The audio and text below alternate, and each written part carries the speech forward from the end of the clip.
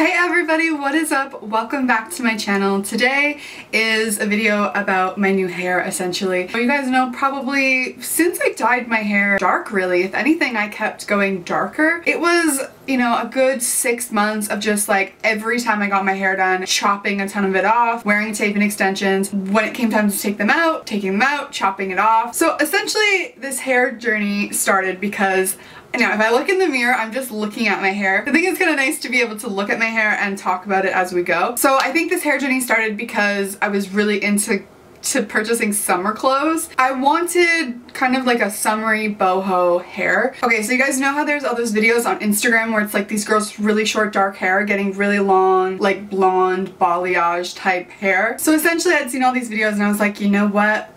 I can do this. I can have this hair a healthy way. So here's a clip. This was taken almost 4 months ago. By the time you guys saw this, I had already filmed it like months prior. So my hair was short, really dark. This is all my natural hair. Healthy hair, let me just say. So it might look really short to you, but it's important that it's healthy hair, notably. Essentially, it's like I shaved my head, but I didn't. I just kept cutting and cutting. Obviously, in 4 months, it grew quite a bit longer. So my natural hair is to about here. So the first step in this whole process was I had my sister lighten the ends of my natural hair just a little bit.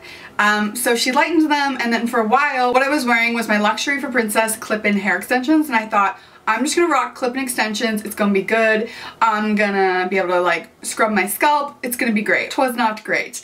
I hate putting clip-in extensions in, and I was never putting them in. I was just honestly going out with my short hair like in a bun or something, and I didn't feel confident ever, so I knew that I needed tape and extensions. I just have this thing where I don't feel confident without long hair. A lot of you guys might think, well, Tasha, you just lightened your hair, but this was done such a healthy way that my hair feels entirely the same. So I really wanted like a boho. I think that's like what I would call it. I don't know. Like when I looked up images and stuff, that's kind of what it was called. My style was evolving. I wanted my hair to evolve with it too. So I decided that the way to achieve this would be, again, through tape and hair extensions. So if you've come to this video for the Bellami review, then here it is. So I decided to get the Bellami tape and extensions this time around. Bellami actually changed their packaging recently, so the tape-ins now come in this container thing. I ended up getting 3 colors because I wasn't sure entirely what I was going to be doing. I have with me these are the Dirty Blonde, which is the blonde that I have in right here. You guys can see it. And then I also got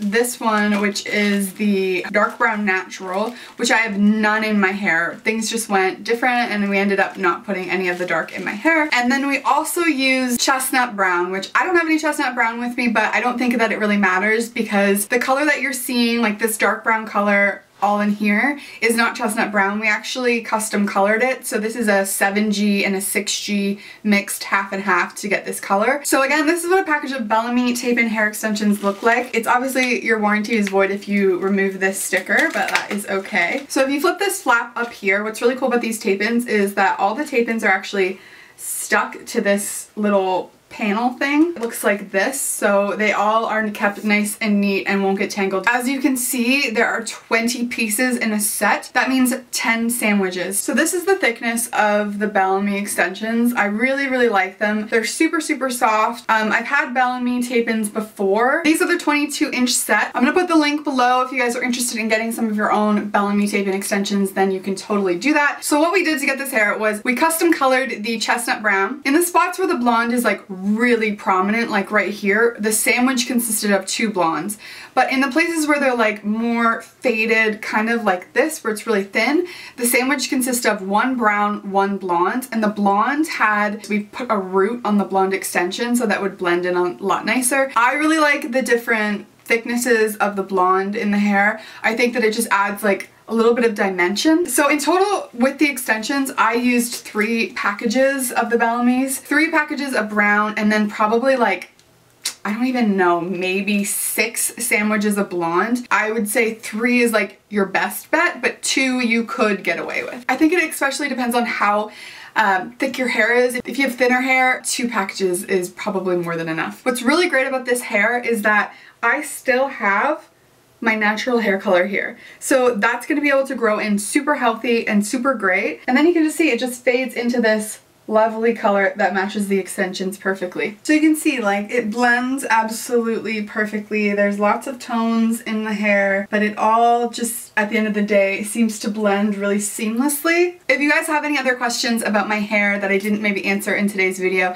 please let me know. Like I said, it is a great way to get nice color tonal difference in your hair without actually having to lighten your natural hair too much, and I'm still able to grow out, you know, that great, nice, healthy hair. Thank you guys so much for watching. As always, I will see you in my next video. Bye guys!